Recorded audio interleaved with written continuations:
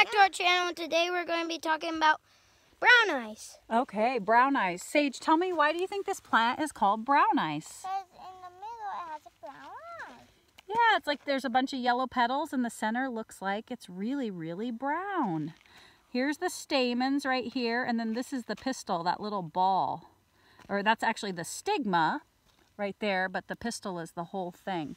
And Sage, tell me about the leaves. So the leaves has lots of hairs on it. There's lots of hairs on the leaf. You can kind of see them at the side here, on the angle here on the side. And where's the fruits, Jaden? Tell me where the fruits are on brown eyes.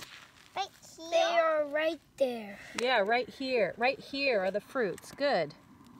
It's Chylismia claviformis. And we're in the low desert.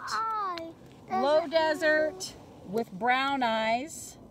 And we're sitting under a cheeseweed, or cheese bush, Ambrosia salsola, in the low desert. Anything else you guys want to say about brown eyes? They just sure look like brown eyes, don't they? Yep. Yeah. With yellow perfume around them. Yellow petals. Yellow petals with perfume. It smells really good. If you pictured it in real life. It does kind of smell good. Okay, well, see you later, guys, with the brown eyes. Bye.